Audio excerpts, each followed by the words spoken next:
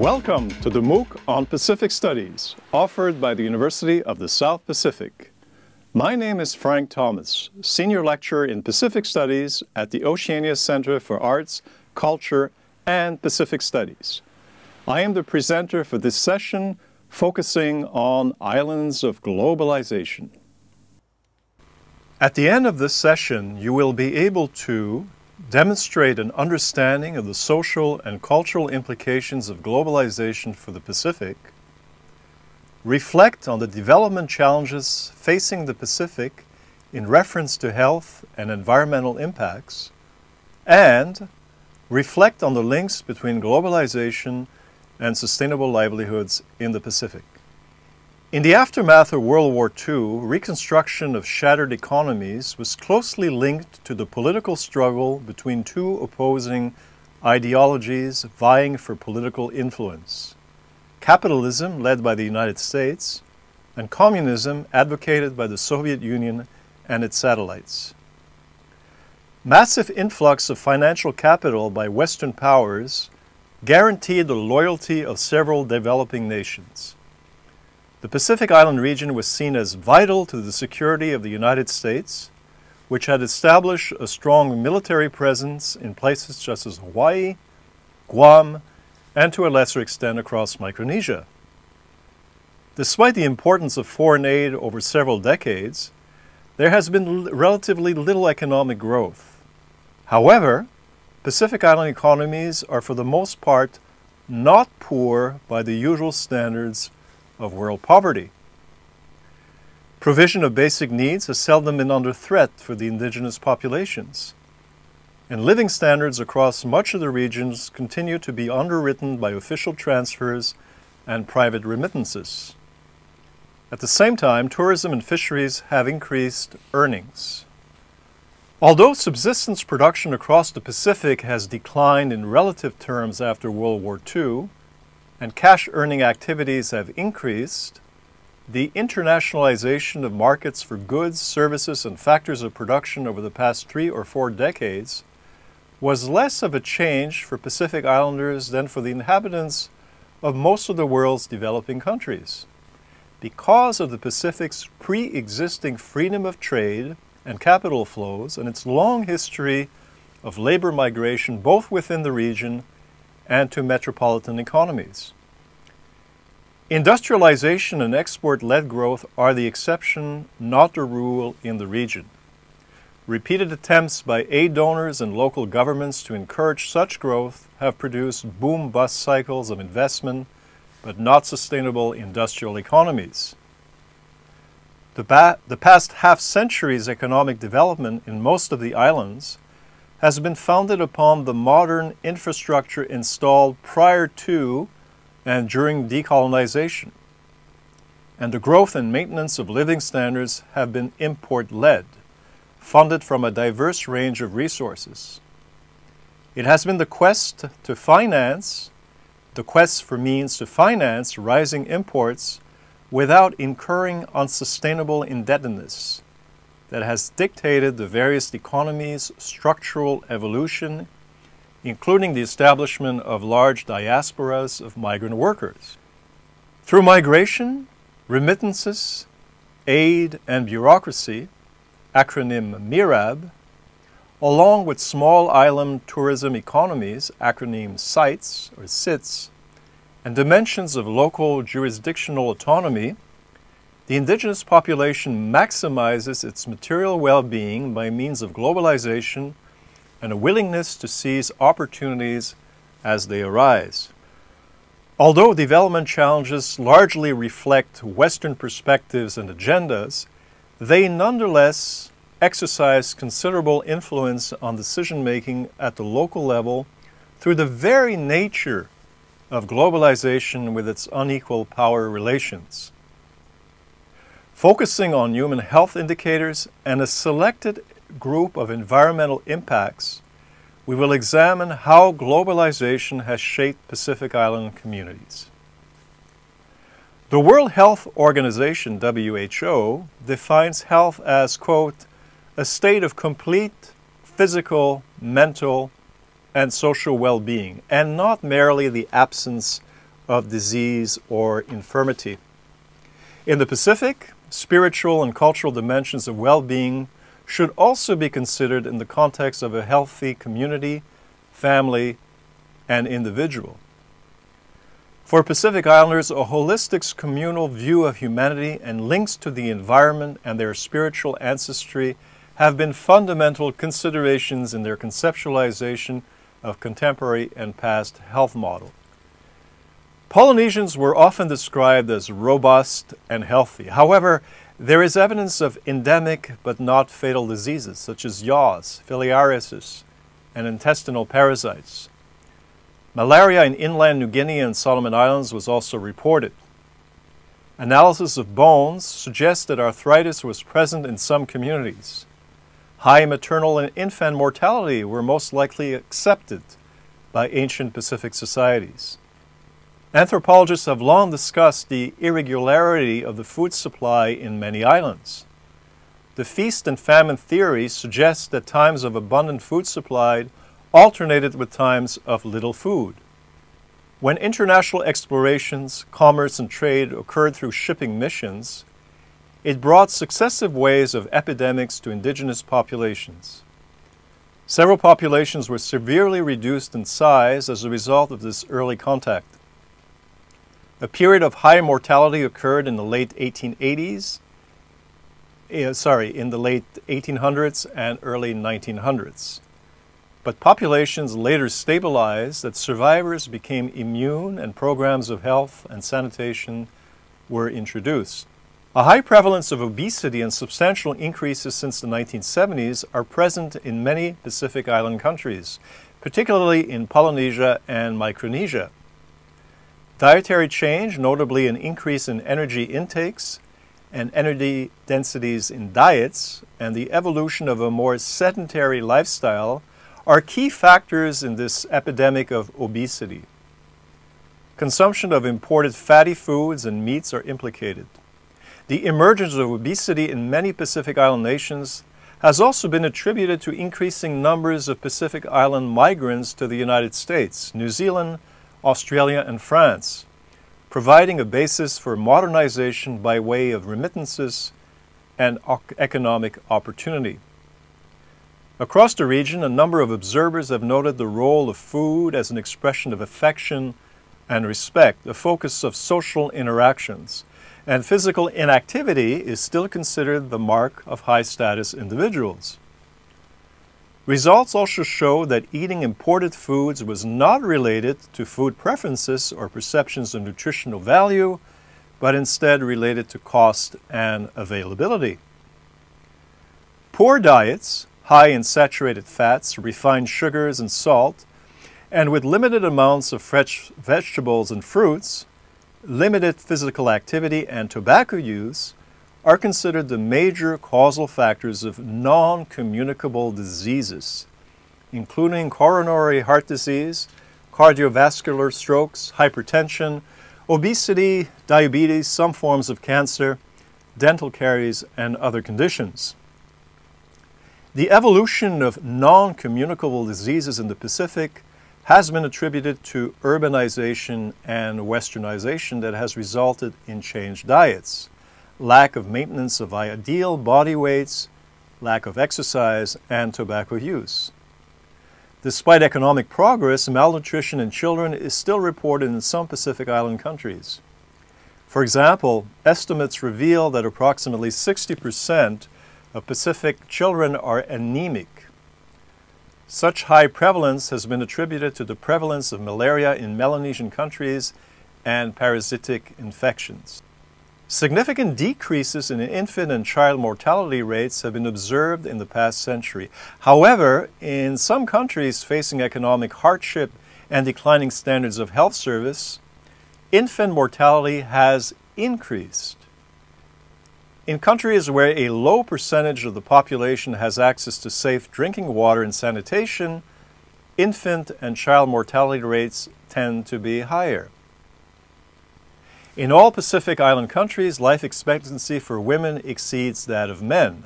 However, women face unique health situations that are reflected in their morbidity statistics, particularly related to maternal health. While significant efforts at strengthening epidemiological surveillance, prevention, and treatment have occurred in the Pacific in recent years, there is still limited data on the prevalence of HIV.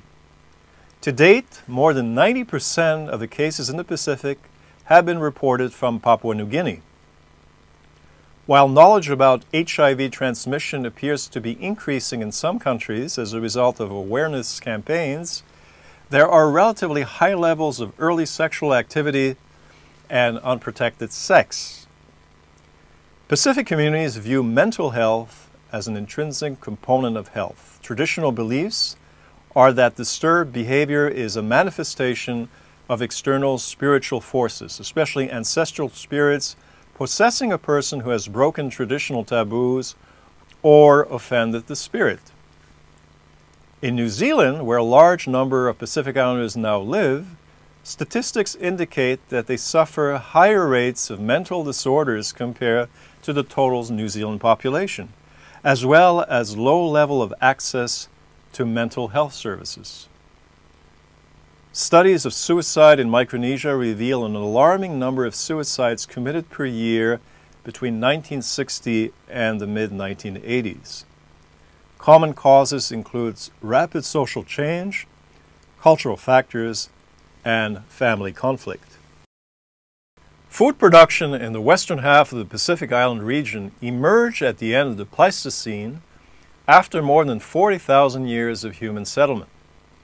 Agricultural expansion and intensification would eventually alter terrestrial environments on nearly every habitable island scattered across the world's biggest ocean.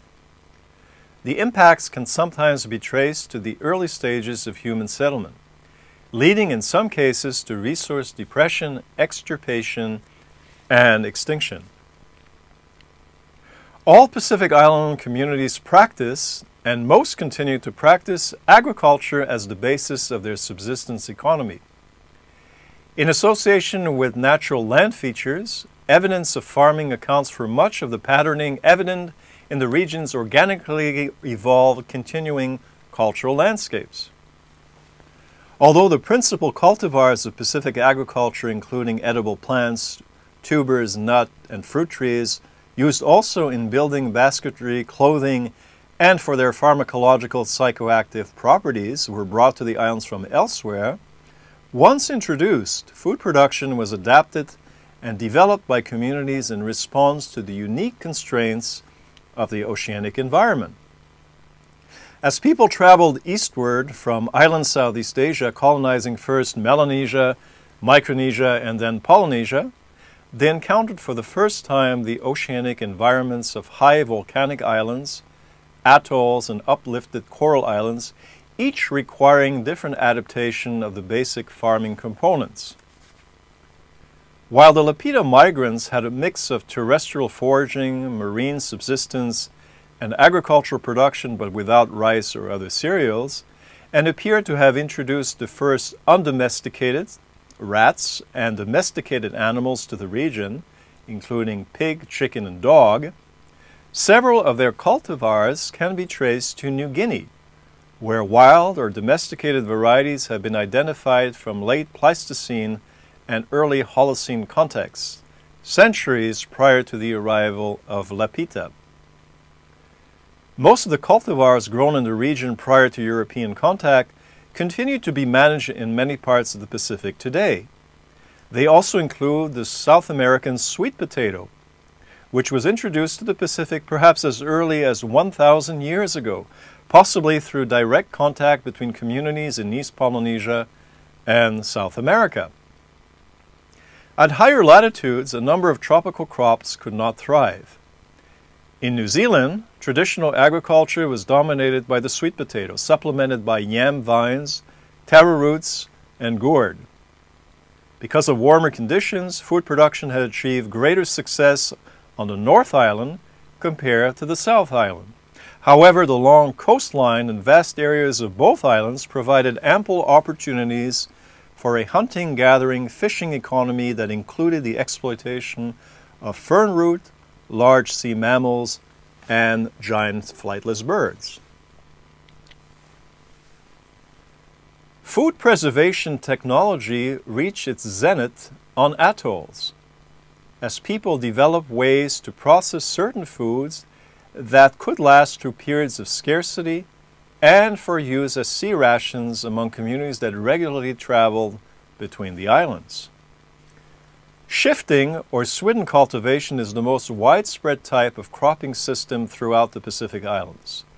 Although dry swidden farming and small-scale taro pond constructions continue to be most common traditional agricultural practices in the Pacific today, the continuation of these practices belies changes in agricultural practices in the past, visible in large-scale landscape modifications in the relic cultural landscapes of a number of Pacific islands. Over time, some agricultural practices became more complex and labor-intensive with the development of water control systems or irrigation and intensive dry field cropping systems, most probably in response to population increase following settlement and associated environmental degradation and declining soil fertility. Archaeological evidence associated with intensification of food production includes terracing, canals, or other forms of water control, and ultimately led to more defined territorial divisions and evidence of defensive fortifications among many of the islands. At the other end of the spectrum is a process of agricultural disintensification, which may be defined as the abandonment of intensive agricultural practices and the reduction in the amount of labor devoted to agriculture. In the highlands of Papua New Guinea, cash cropping employment opportunities and store-bought foods, the reduction or abandonment of pig raising, and the greater reliance on cassava and higher yielding varieties of sweet potatoes have resulted in a disintensification or reduction of labor input in agriculture. In many Micronesian atolls, Certosperma has replaced taro as the dominant root crop because it is reputedly more tolerant to salt than the latter, produces larger corms, and is longer lived. Abandonment of taro patches has also occurred in response to changes in the socio-economic conditions of the Pacific Islands. Since the mid-1800s, the development of copra, dried coconut, copra plantations, and a cash economy on many atolls led to the abandonment of many Certosperma pits as people grew coconuts for cash. A process called agro-deforestation is currently diminishing the richness of the humanized forests that make up so much of the Pacific landscapes. Reasons for this include the growing significance of imported foods, but also the ignorance among the younger generation of the ecological, economic, and cultural importance of trees. Akin to agro-deforestation is the process of simplification going on in agriculture generally. Even though many new crops have been introduced in Pacific agricultural systems over the past century, the net effect has been to reduce the diversity of species, cultivars, and methods that characterize traditional agriculture. The history of commercial export agriculture in the tropical Pacific Islands is that of export agriculture everywhere in the tropical world. Success and setback, boom and collapse. A common outcome of government and aid schemes in the Pacific to intensify, improve, and increase smallholder commercial production is that people accept the seed money and the subsidies to plant or experiment with manufacturers' external inputs, but drop the enterprise when these monies stop. A related aspect is that Pacific land tenure system militate against the granting of loans for agriculture because the individual farmers do not hold title to the land. On the other hand, most rural people have access to land and enjoy the security of subsistence production to meet kinship obligations for presentations at weddings or funerals or welcoming celebrations. As Europeans began to establish their own settlement and trading posts across the region during the 19th century, they discovered some tree species of great economic value that could be shipped overseas. The most notable of these was sandalwood traded out of Fiji and Hawaii. In the early 19th century, the intensive harvesting of sandalwood to feed the Chinese market and firewood to feed American whaling ships has been blamed for the wholesale destruction of the Hawaiian lowland native forest and the decimation of the Hawaiian native population before the middle of the century. For most of the 20th century, the organization of the regional timber trade reflected political relationships between Western metropolitan powers and their colonial dependencies. For example, one British company was responsible for 3/4 of the logs exported from state-owned native forests in the Solomon Islands during the 1960s and 1970s. Australia consumed most of Papua New Guinea's timber exports during the final period of colonial administration. The initial round of Japanese investment in logging in the native forests of Southeast Asia and the New Guinea region began in the 1970s. More recently, timber barons from Malaysia and Indonesia have been growing influence in controlling the expansion of logging operations to meet the growth in demand for tropical forest timbers, first from Japan and later from mainland China. Given the current rate of harvest, it is reasonable to predict that the native forests of the Solomon Islands will have been logged out within a few years. As in other parts of the world, Pacific Island countries have been found rich mineral endowments, a mixed blessing. Papua New Guinea has been disrupted by a separatist uprising and civil war associated with the Panguna copper mine on Bougainville. In New Caledonia, nickel mines have been the target of local Kanak separatist resistance and concerns over their environmental and social impact. Equally important is mining by indigenous communities. For example, beach mining by householders in Kiribati, Micronesia, see above to the left, to meet the demands for sand and building aggregate is exerting pressure on the atoll's fragile beaches in the face of climate change and sea level rise. Mining clearly brings changes to traditional economies, demographic structures, politics, and social organizations that have far-reaching implications for the integrity and identity of local groups in the locality of a mine. Where mining has come to remote rural areas, the focus of social activity becomes the mining town.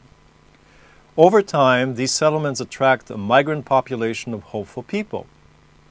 The growth of such settlements is hard to avoid. Piecemeal dwellings spring up around the core, often poorly serviced. They become centers for prostitution, alcoholism, petty crime, and violence. Health problems, including malnutrition among children, may surface. Cross-cultural tension is often high, particularly in the context of labor relations. Arguably, the greatest social and economic impact falls on women. Absentee partners working at the mine may mean increased workloads for women who may be denied access to salaried work at the project. Large-scale open mines bring a range of environmental effects. Land is permanently disturbed and lost. Other impacts include the disposal of waste rock and tailings, as well as chemicals such as mercury and cyanide in the case of gold extraction. On Nauru and Banaba, Ocean Island, a century of phosphate mining consumed most of these raised coral islands, with few prospects for rehabilitation. The dependence of Pacific Island countries upon ocean resources has been a vital part of their cultural, social, and economic development. The coastal and marine ecosystems of the region are extremely important habitats for sustaining the livelihoods by providing food and nutritional security. With limited arable land and poor soils in the low-lying islands, the reliance on marine resources is extremely important. Economic activities such as fisheries, tourism, and trade are highly dependent on the marine environment. On the other hand, the economies and environments of many of the island countries are extremely fragile, not only in relation to the global economy, but also because of their vulnerability to a wide range of environmental factors. Natural disasters such as cyclones, floods, drought, increasing amounts of waste and pollution, and overexploitation of resources pose major threats to realizing the ocean's potential. In most Pacific islands, coastal fisheries are characterized as artisanal and subsistence fishing carried out in the lagoons, on the mudflat, reefs, and outer shells, and in offshore areas extending to a distance where small vessels can operate. Subsistence fishing, commonly regulated by local customs, contributes to preservation of cultural traditions and helps maintain social cohesion of coastal communities. Pacific Island countries do not export many varieties of coastal fisheries products. The principal exports include dried sea cucumber, crocus shells, pearls and aquarium fish, coral and seaweed, most of which are targeted at specific niche markets. Tuna fishing ranges from small-scale artisanal operations in the coastal areas to large-scale industrial purse seine, longline, and pole and line operations in the exclusive economic zones, known as EEZs or EEZs, of Pacific Island countries and on the high seas.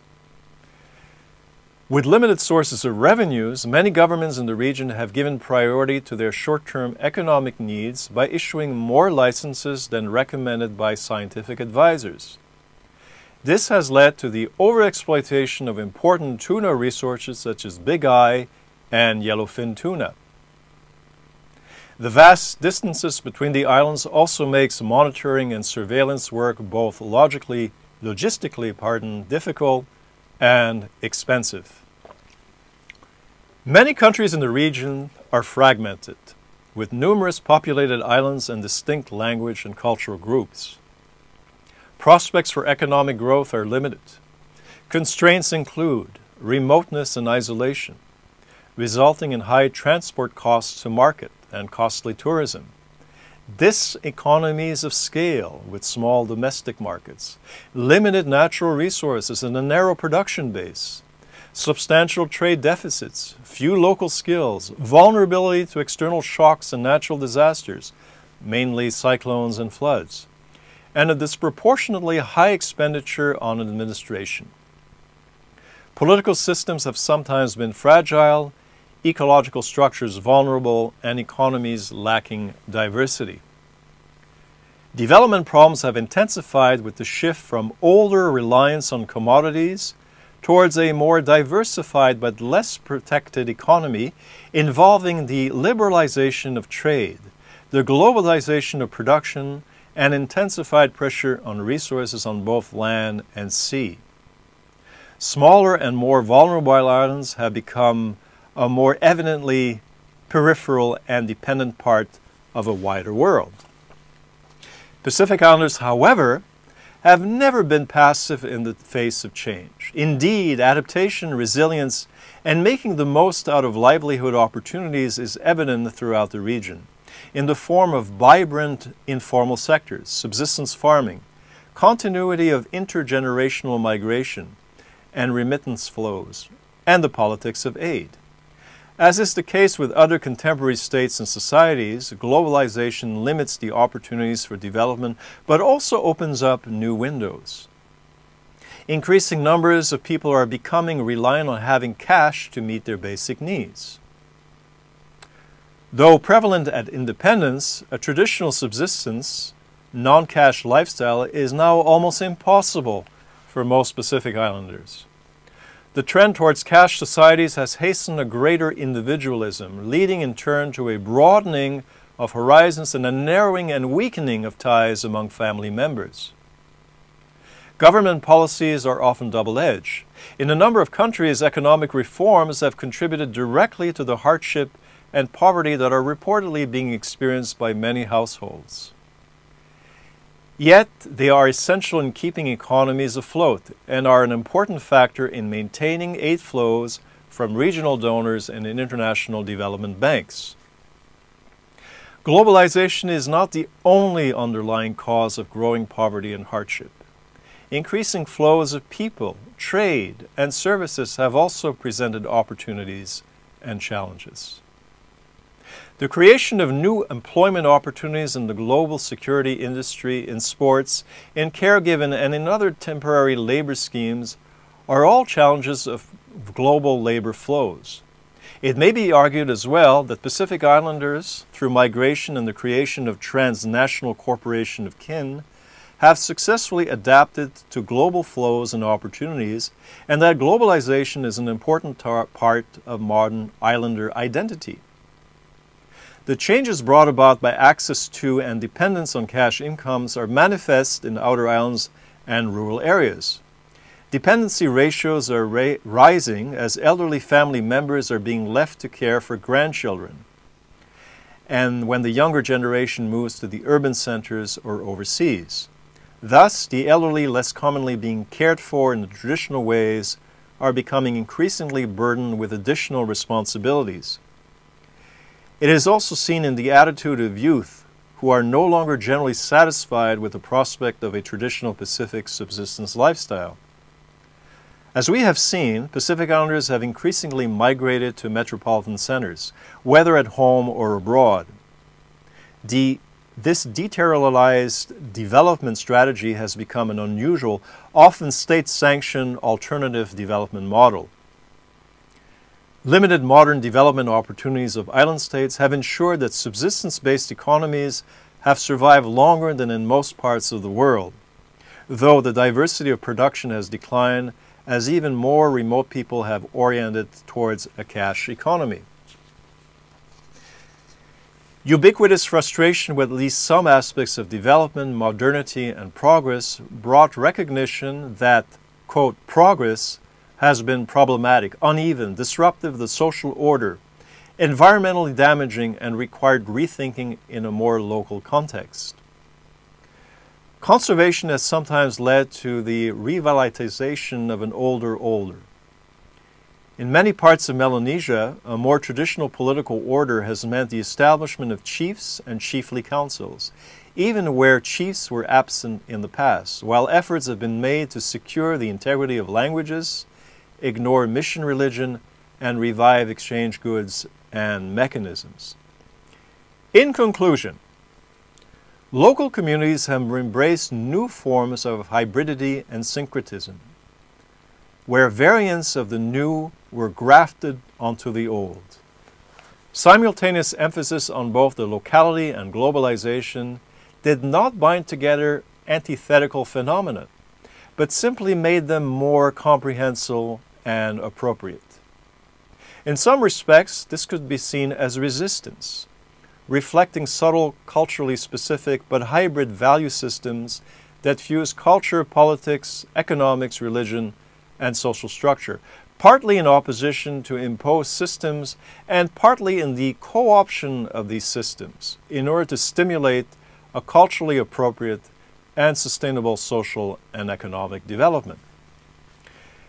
Additional resources have been included in this presentation, including 10 YouTube videos.